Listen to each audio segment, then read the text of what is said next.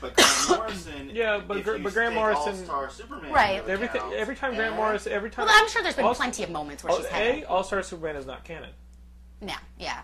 B, everything Grant Morrison's done positively for comics, he's done negatively for comics. You don't even have to. Every time the guy does something great, and we've had him on the show, we love him. He gives us a Batman trapped in time shot with a fucking future canon weirdness. Does it make sense?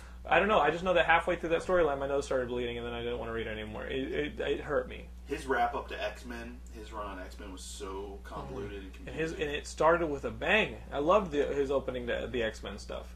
Grant Morrison, Frank Whiteley, but I got to tell you, All-Star Superman, even though it's not canon, that is such a great Superman. When Lex Luthor gets out of jail in the beginning, that is what I want to see in the movie.